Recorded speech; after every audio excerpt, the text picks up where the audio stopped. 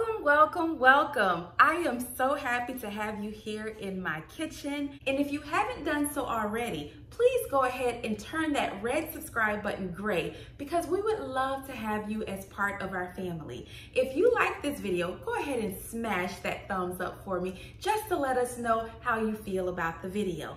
Today, we are going to be making peach cobbler. Yes, homemade peach cobbler. And if you have any peach cobbler recipes that you may have acquired over the years, let us know down in the comments, and definitely be sure to let us know what your favorite part of the recipe is. I know that sounds a bit daunting because when you think about peach cobbler, you think about how people are probably in the kitchen and there's flour everywhere. Well, that will not be the case here because I am going to show you all a very easy recipe that anyone can bake as long as you have the right ingredients. And it will not take all day. So if that sounds like something that you are interested in, keep watching.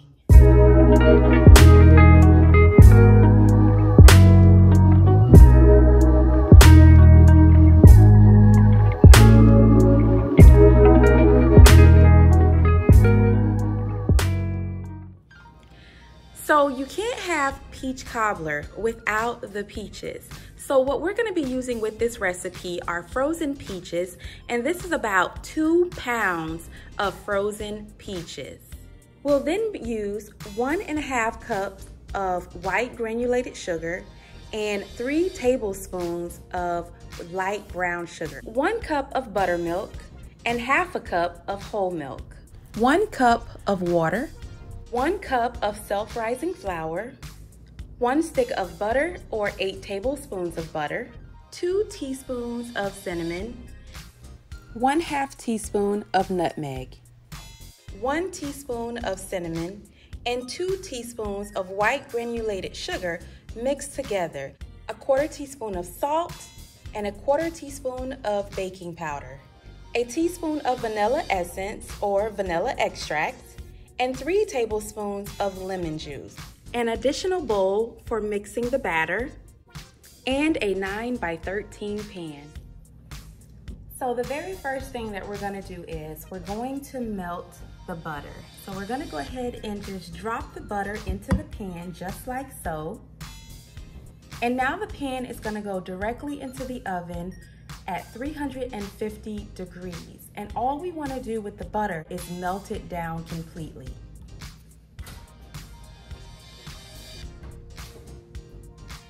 So now we will take the peaches and go ahead and mix them up. So what you want to do is you want to take your peaches as well as those 3 tablespoons of lemon juice, and you're going to just go ahead and just pour it into the peaches. Now, you want to be sure that your peaches remain frozen. It's very important that they remain frozen, and we're just going to go ahead and just mix that up. You don't want to thaw your peaches out. You want to keep them nice and firm until we put them in the pot and boil them. So once you have that all mixed up, we're going to go ahead and transfer it to the pot, and then we'll add in the other ingredients. All right, so now we're gonna go ahead and transfer the peaches into the pot, and I have the stove on medium heat.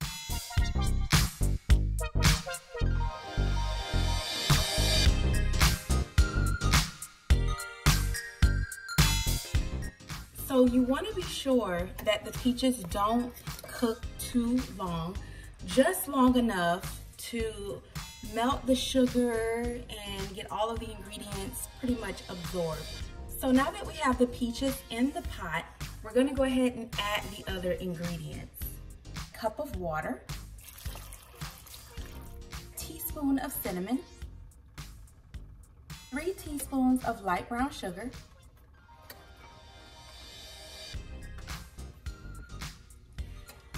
and that 1/2 cup of white granulated sugar.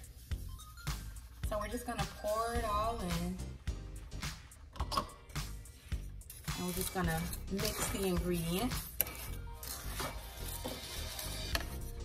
Now, the important thing to note here is that you don't want to cook the peaches. You simply just want to warm them up. Okay, so it's all mixed, and we're just gonna let that heat up for a little bit. Again, you don't want to cook the peaches because they're gonna cook in the oven already after we get the batter made and we assemble it with the batter. So we're just gonna let that warm up and let all of the solids dissolve. The butter should be done already, so now we're gonna go ahead and take it out of the oven. Nice and melted.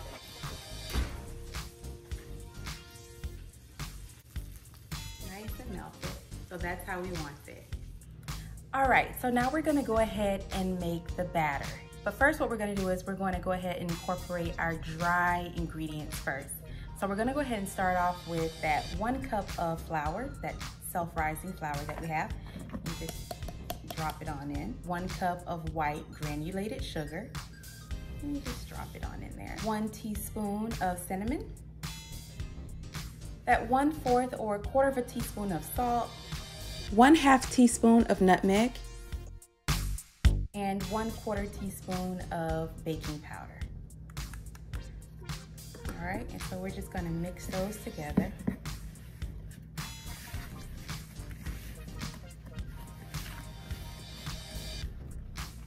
All right, so it's nicely mixed. So we're gonna go ahead and start off with 1 cup of buttermilk. Now the thing about buttermilk is buttermilk will really thicken up the batter. So you always wanna follow up with, and we're just gonna mix that. We're gonna mix that together. And as you can see, I am not using a automatic mixer. I'm not using a hand mixer, I'm just using this because this is what we want. We want to have clumps in our batter. We want the clumps in our batter, okay? All right, so it's all mixed up and you can see how thick it is. So this is not the consistency that we're going for. And that's why I like to always follow up with whole milk or water. You can use either one. I just chose whole milk for this recipe. And so I have my 1/2 cup of whole milk and I'm going to incorporate it slowly because I want to make sure that it's not too runny and I don't want it to be this thick. So we're just going to incorporate slowly.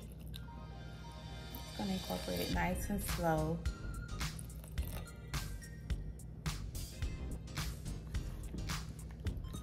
And then I'll show you all the consistency that we're looking for. You may or may not use all of the milk. All right, so it's still a little thick. I want it to be a little bit thinner. Okay, a little bit thinner, so we're just gonna add some more. I'm gonna go ahead and mix it. If you want, you can use 2% milk. It's totally up to you. If you want to use 2% milk, if you want to use fat-free milk, you can use fat-free buttermilk. It's totally up to you. And you don't have to use buttermilk. I prefer buttermilk because it makes the crust a lot more flakier. All right, so we're getting there, guys. I want it to be a little bit thinner. It's pretty thin, but I want it to be a little bit thinner. A little bit thinner. So we're gonna add the rest of the milk. Gonna get that all mixed in.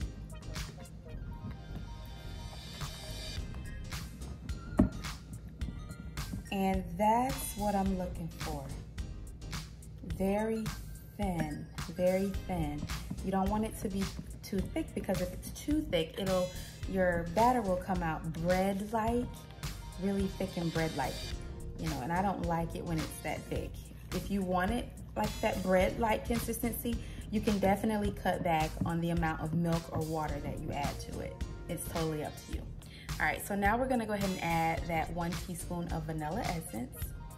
And as you can see, I waited until the very end to incorporate that because it just mixes a lot better. All right, so it's nicely mixed. So now we're gonna take that melted butter that we have in our pan, and you wanna be careful because the pan may still be a little bit warm. And we're gonna take our batter mixture that we just mixed together, and you're just gonna simply pour it right into the pan. You want it to fall where it falls. You want it to fall where it falls. You don't wanna mix anything, so let it stay. All right, so the peaches are all nice and warmed up.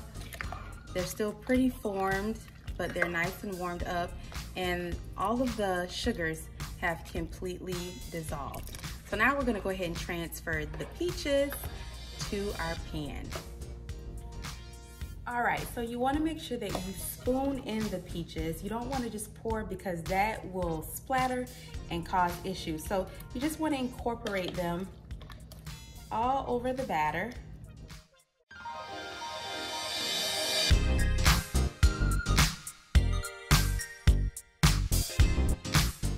So what you have left in the pot, you just pour on top.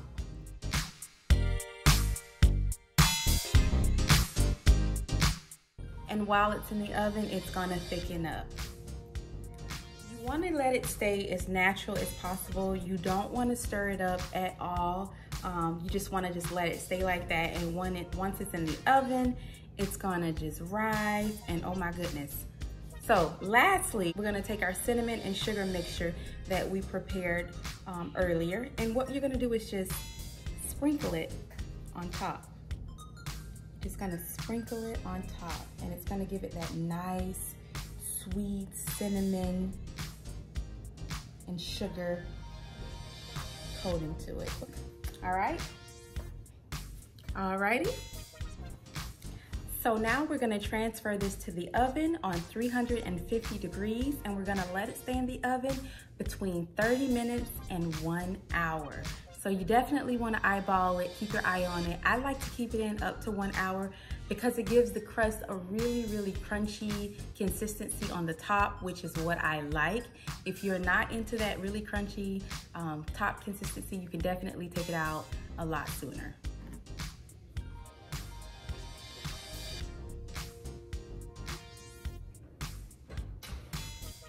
So our peach cobbler is in the oven. We're gonna wait for it. You wanna make sure when you do put it in the oven, you wanna put it on the center rack so that it cooks nice and evenly. So we're just gonna wait, and then once this baby is done, we are gonna pull it out of the oven and see the beauty of it. All right, I'll see you guys in just a minute.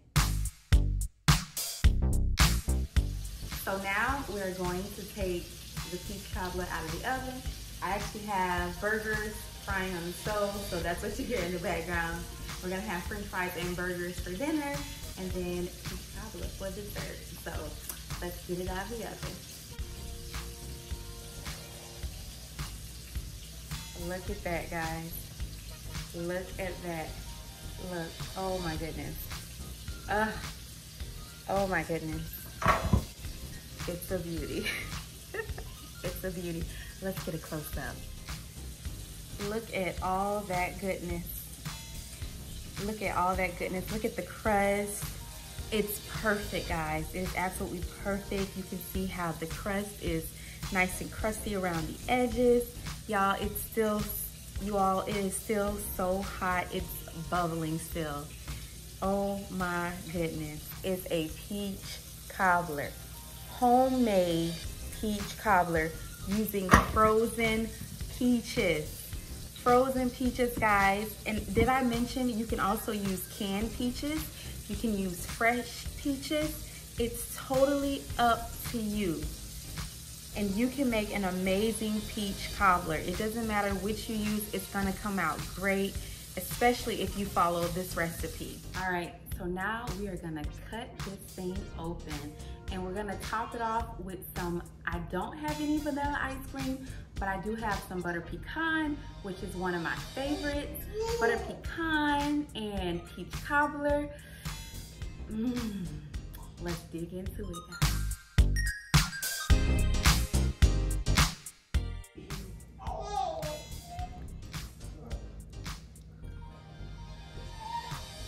Look at that. Look at that.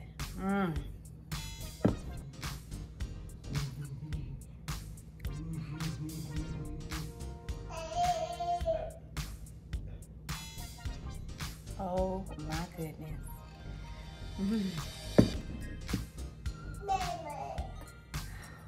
Oh, look at that, y'all. Oh my goodness. Oh my goodness. I will give y'all the first bite. Here you go.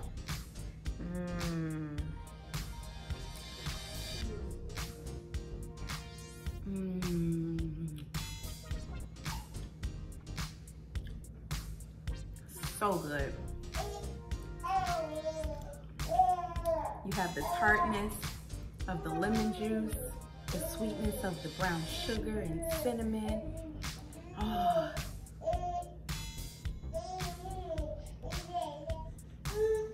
You gotta make it. Make it.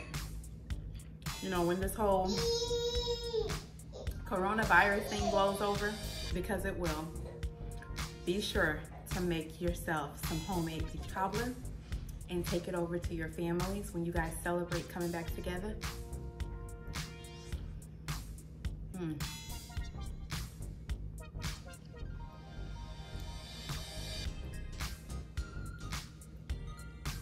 I assure you, you're gonna be the talk of the family in a good way. So delicious. So easy, so delicious, so easy. It's so good. You better get you some. You better get you some. I'm telling you, you better get you some. Get you some. Hopefully you can find some inspiration by our recipe. And if you have any special recipes or different ways that you make your peach cobbler, we'd love to hear about it, definitely down in the comments below. So please let us know. If you haven't become a member of the Crockett Way, we'd love to have you. All you need to do is press that join button and we would be glad to bring you into the fold of our family. And also, if you have not checked out our merch store on Teespring, the links are right there in the description. If you haven't done so already, please go ahead and smash that thumbs up by giving us a like. Leave a comment down below letting us know what your favorite part was in the video. And also be sure to share us out and tell your friends about us. Y'all, I'm trying to close out my video, but he over here pouring Kool-Aid. I'm just saying. All right, guys, we'll see you guys later. Take care. Bye.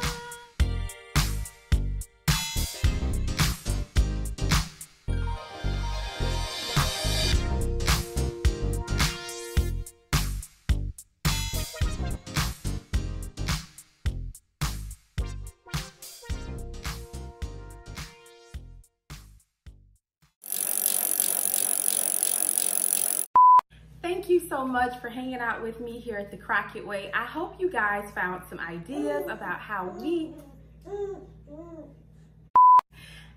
make our peach cobbler here at the Crockett Way. If you have any ideas or if you do a little bit of thank you guys so much for hanging out with me here at the Crockett Way. I hope that you were inspired in some way by our recipe, and hopefully you can find some inspiration by our So I hope you guys enjoyed this video and were able to find some insights on how we make our peach cobbler. So the recipe is right there in the description if you want to go, and also all of the whole recipe, the entire recipe is also in the description if you want to try this yourself.